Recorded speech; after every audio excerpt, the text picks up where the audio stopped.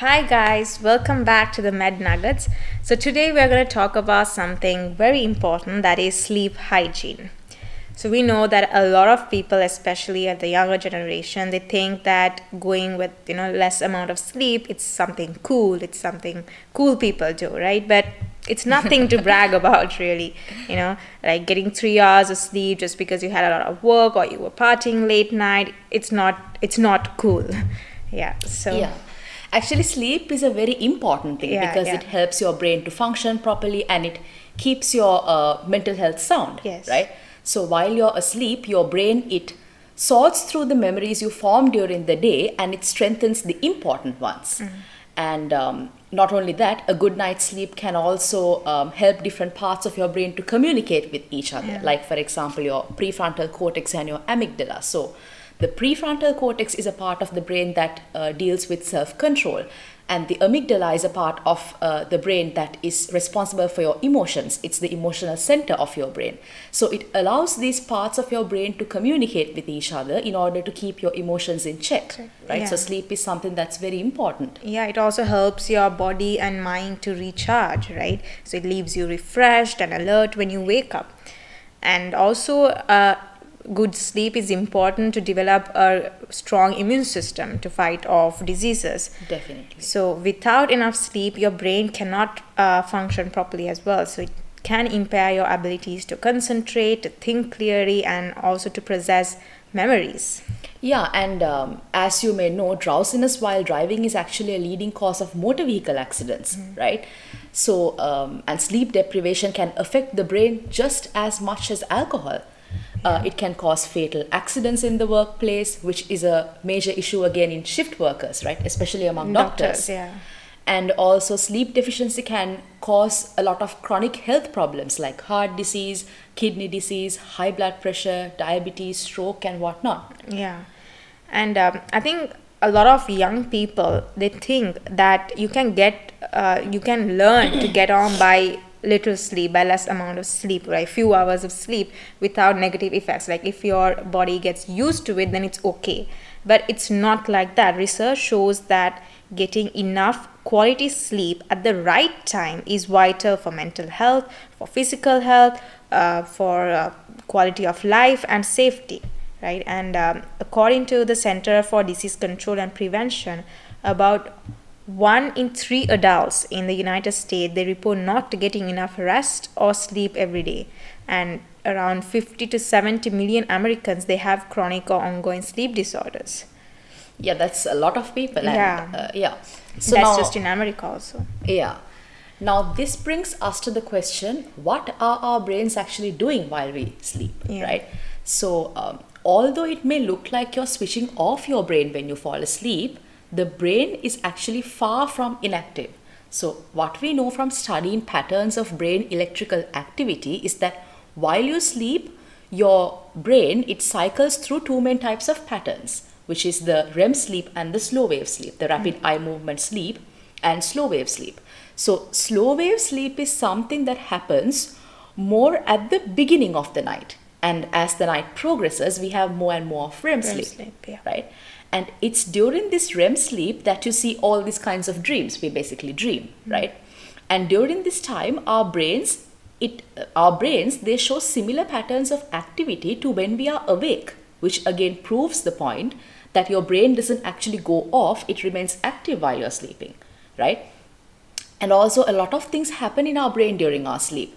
And one of these is it helps us remember experiences we had during the day. So REM sleep is thought to be important for emotional memories, any memories that revolve around love, around fear, so any emotion, right? So REM sleep is thought to be important for these kind of memories and also for procedural memory, things like how to ride a bicycle or how to do something, how to do a particular thing, right? On the other hand, slow wave sleep is thought to store declarative memories.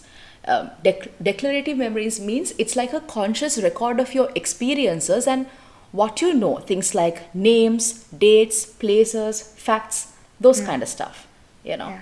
and our brain, it replaces experiences during sleep, right? Your daily experiences.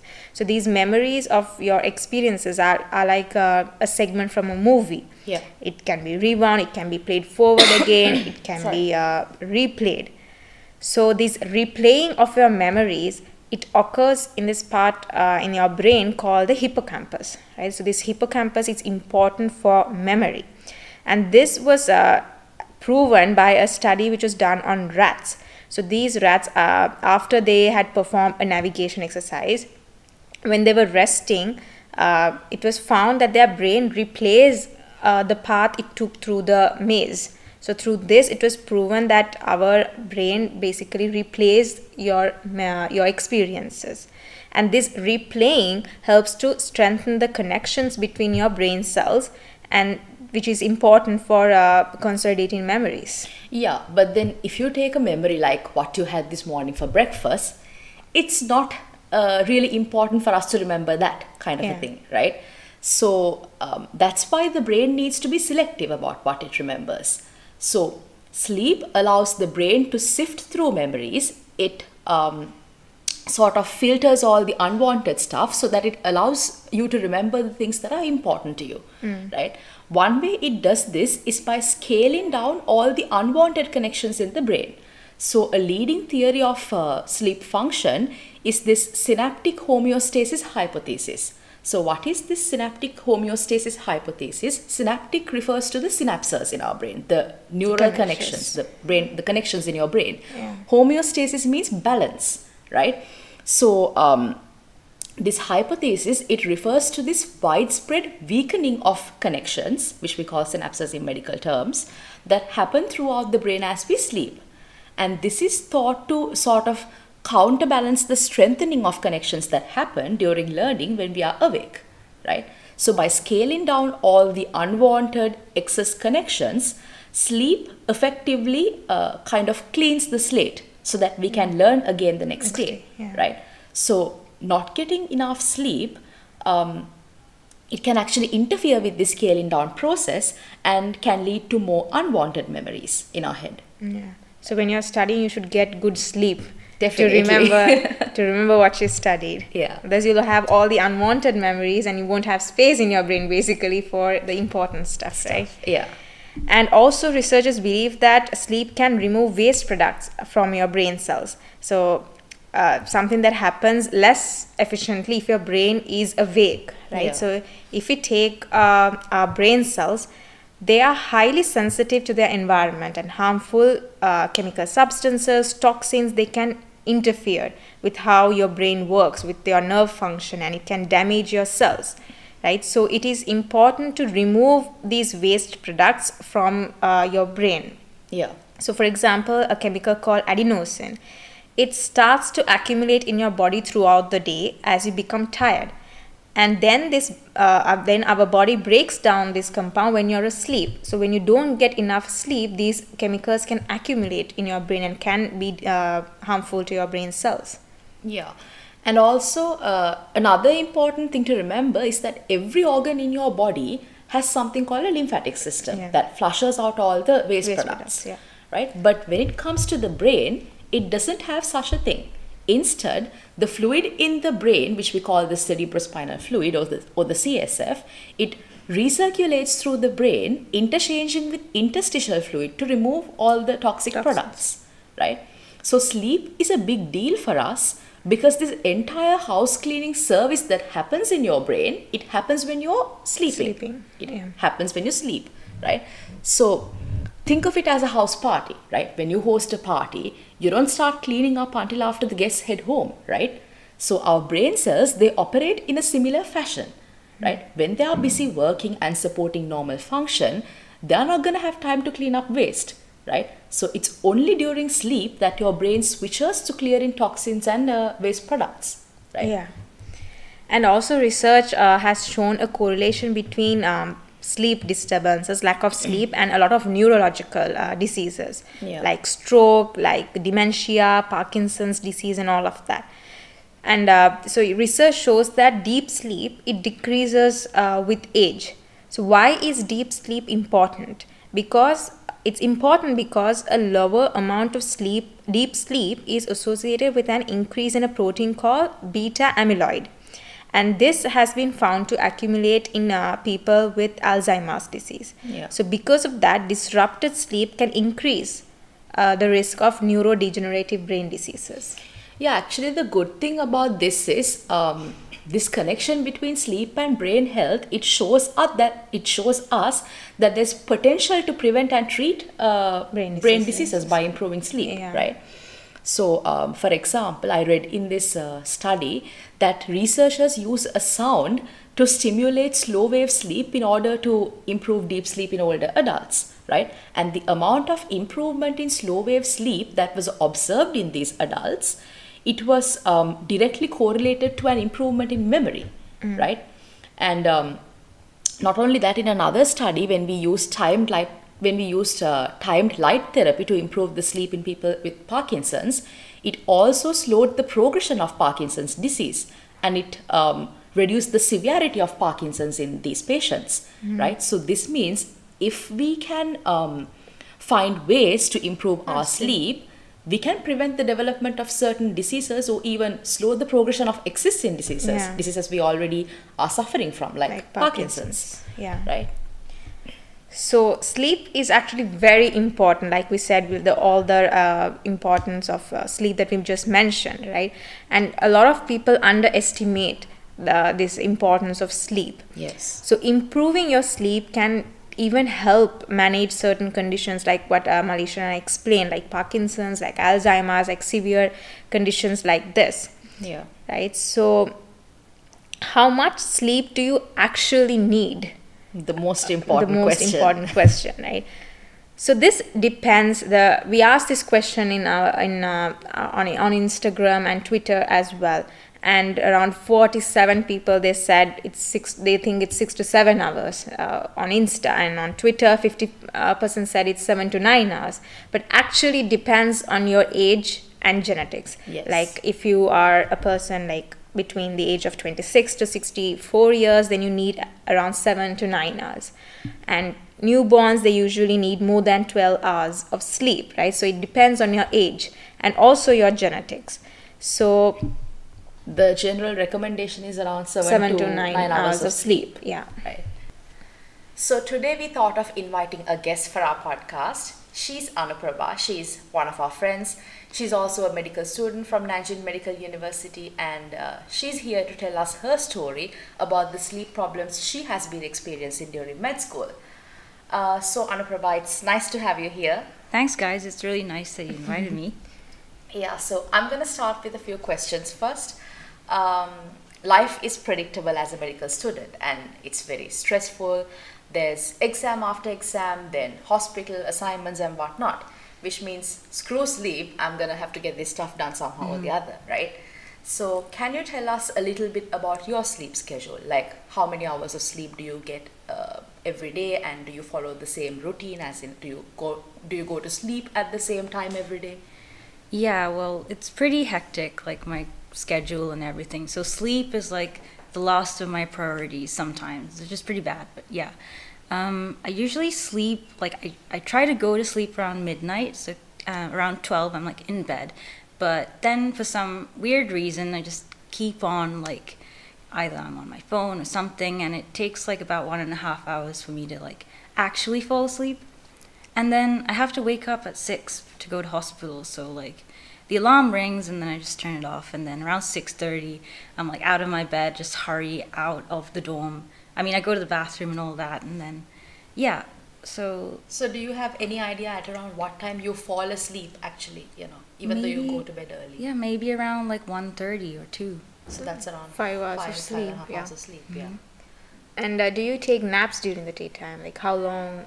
Yeah, of course. Like after I come back from hospital, around like 4, I usually sleep, and then I end up sleeping for like 2 hours maybe. Yeah, and then right after I go to work out. So that's naps during the evening, right? Yep. And then you go to work out, and that's in the night. Again, in the night, yeah. Yeah. Yep. Okay, and then. And you mentioned that you go to bed at around 12 o'clock at night, right? Yeah, like I go to my bed, around 12, but then You when I fall asleep. sleep, it's like 1:30ish. Yeah.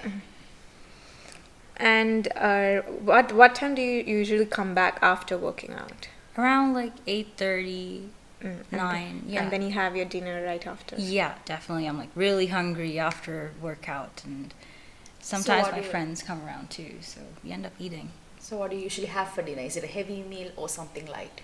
Usually it's a heavy meal. Sometimes you order like really unhealthy stuff like chicken and rice and all this, and we just eat and eat. And this like lasts, like this keeps going until like 10 sometimes. Oh, okay. And okay, now one important thing: do you look at your phone like just after you go to bed? What do you do? Like, do you scroll through your phone like Instagram, or do you do some relaxing things like meditating or something like that? Oh yeah. So like it starts with like me taking my phone to like just keep my alarm, and then I end up like turning on my VPN and just going to Instagram, and I keep scrolling and scrolling, and then I'm like, okay, stop.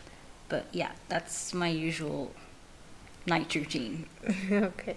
So what do you usually do when you have trouble falling asleep? Usually when I like have trouble, I don't really do anything. I think I'm just on my bed Do you tossing toss and around? turning. Yeah. Yeah. Do you take any sleep meds to help you fall asleep? No, No. I've never really tried that before. Sometimes I just put some music on and like try to get in the mood to sleep, but yeah. Do you use alcohol or smoking to help you fall asleep? No. Right? No. Also, one other thing. Do you drink coffee during the daytime? During the daytime, yes. And even during the nighttime sometimes, like especially after the workout, like I use coffee, like in my head I'm like, okay, this is gonna help me relax, but I think it just like makes me more Excited. invigorated. Yeah. So that's around 2 cups of coffee per day? Yeah. All right. Okay. Yeah. So I think that's it. That's Oh, yeah. cool. Yeah. Thank you, Anu, for joining us. And like we said, medicine is stressful, and she's having an exam tomorrow. Thanks for having me. Yeah. It's fine. So she'll leave us. So thanks once again for joining us, and all the best for your exam. Yes, Yay, Anu, thank thank you you. so much for joining us. Yeah, so now let's discuss how Anuprabha can improve her sleep and what she did wrong which caused her sleep problems, right? Yeah.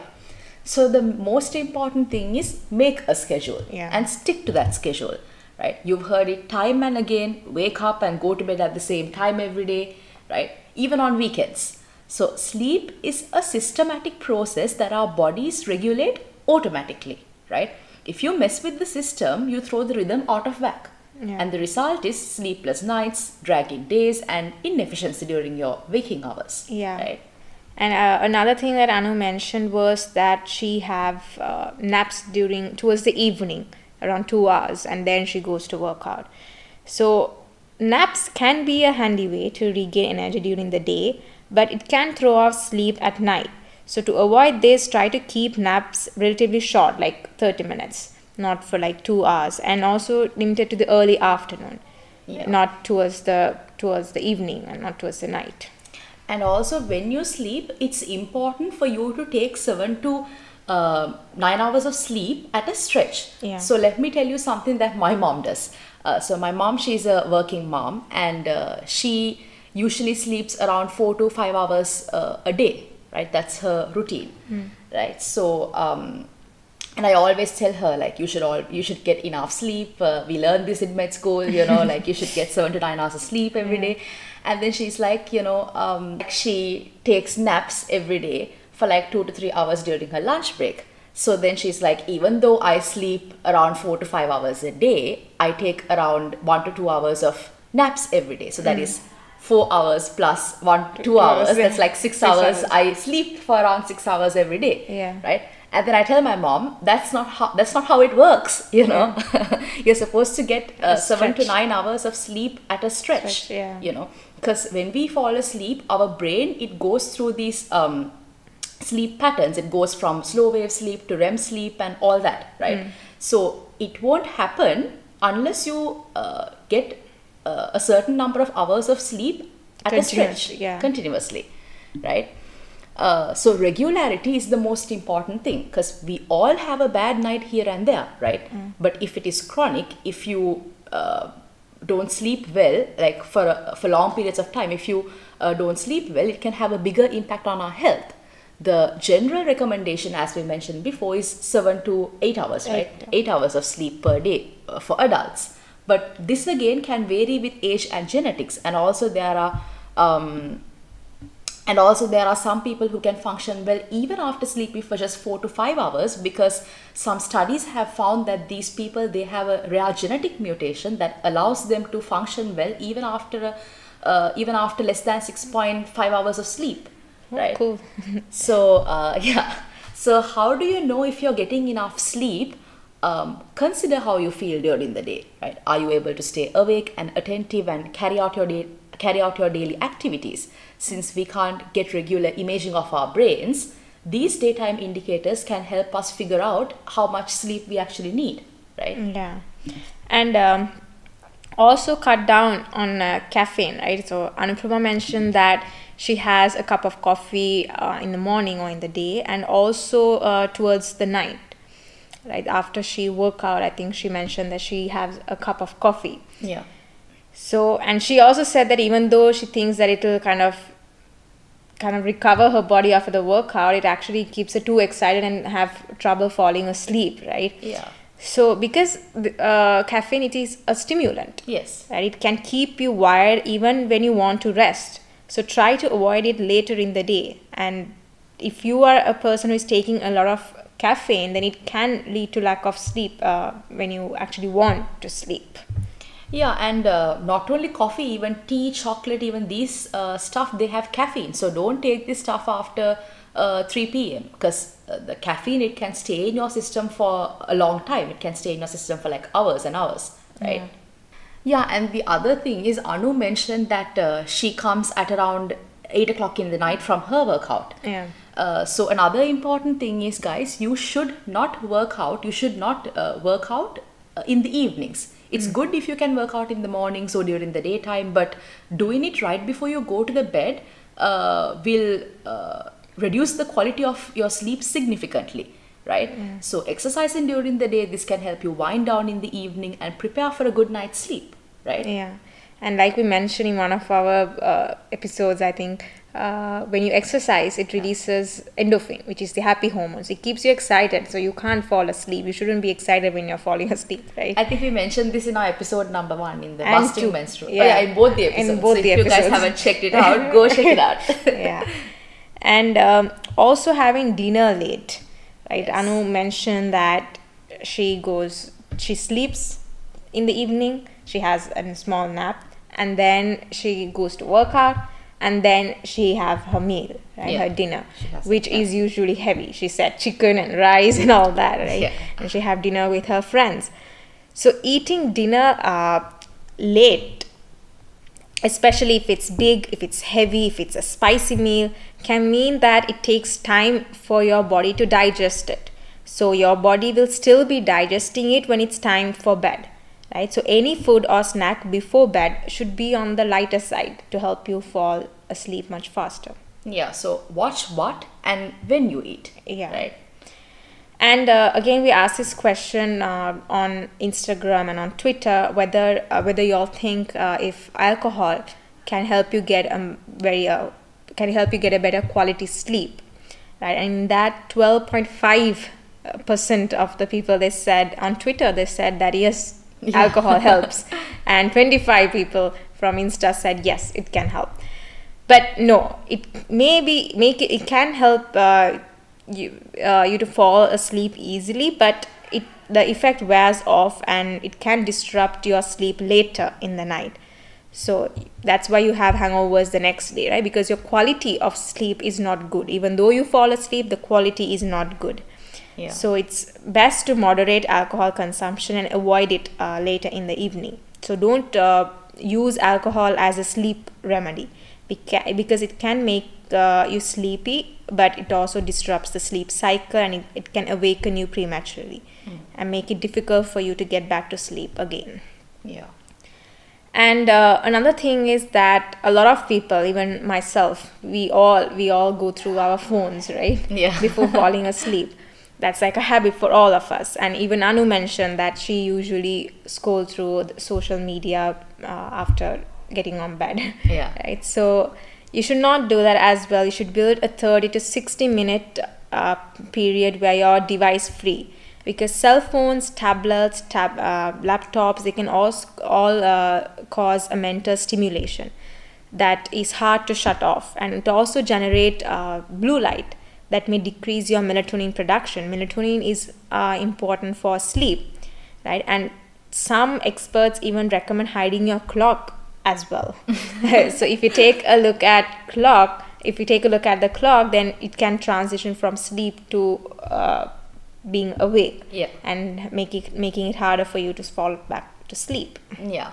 And also, guys, make sure you have a comfortable mattress, a good pillow, and comfortable bedding, because it's the little things that count, right? Yeah. And also set your room temperature to like 18 to 20 degrees Celsius, because a colder room will help you fall asleep faster. Like, I remember Anu mentioned that whenever she decreases the AC, the temperature of the air conditioner, it helps her fall asleep faster, right?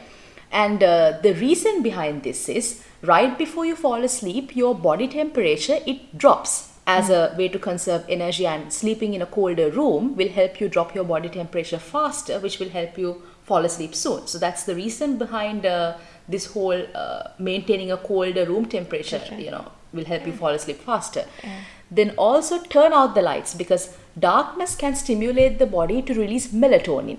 Melatonin is a natural sleep hormone, and light, like sunlight, can suppress it. So keeping your bedroom as dark as possible at night can help promote the production of melatonin and the onset of sleep. And getting enough sun during the day similarly can help you stay alert and awake, because it suppresses the melatonin production, right? And also, if your room is too noisy, like you're living with a roommate or something, right, you could always use earplugs. But then if wearing earplugs is something that's uncomfortable for you, then you can always try a white noise machine or even a fan to cancel out the excess sound, the noise. Right? And another thing is, you can try calming scents like light smells such as lavender. It can induce a calmer state of mind and make it easier for you to fall asleep. So this was proved by one of the studies, which included 79 college students with reported sleep issues. So in that, what they did was they divided these students into two groups. One group of students wearing a lavender patch that gives that smell out, and also they practiced good sleep hygiene. And there was another group which did not have this lavender patch, but they also practiced good sleep hygiene. And when their sleep indexes were measured, the sleep quality indexes were measured, it was found that the group which had the lavender patch and also practiced good sleep hygiene, they had better quality sleep than the group that did not have the lavender patch and only practiced sleep hygiene. So that proved the fact that calming scents can actually help you fall asleep in the night. That's an interesting study. You found this on PubMed? Yeah. Oh, okay, nice. Yeah, so guys, keep your routine consistent, follow the same steps every night. Things like putting on your pajamas and brushing your teeth, it can signal your brain that it's time to sleep. And that's sleep time. It's sleep time, yeah. And also create a bedtime ritual, engage in activities that help you calm down, like, take a warm bath, meditate, read a book, and do all that stuff. It doesn't matter what you do as long as it relaxes you, right?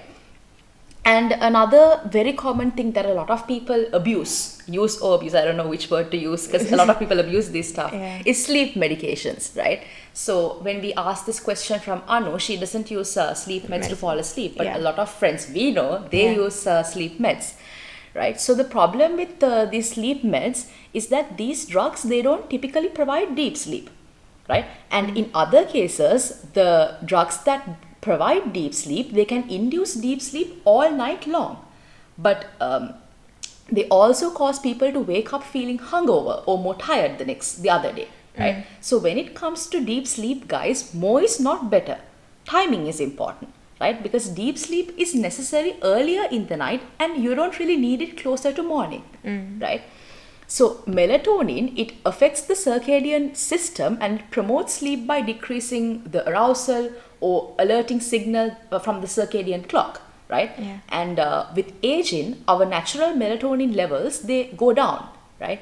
So if you choose to take melatonin, be sure to stick to small doses, usually around 0.5 milligram to like 3 milligrams, right? Unless recommended otherwise by your doctor, because high doses of melatonin, it can affect your vascular system and lead to diseases, you know. Yeah, so avoid using sleeping pills for more than 2 weeks at a time, because they can be addictive and it can cause rebound insomnia. In other words, when you try to stop taking them, you can have even more difficulty falling asleep, right? Yeah.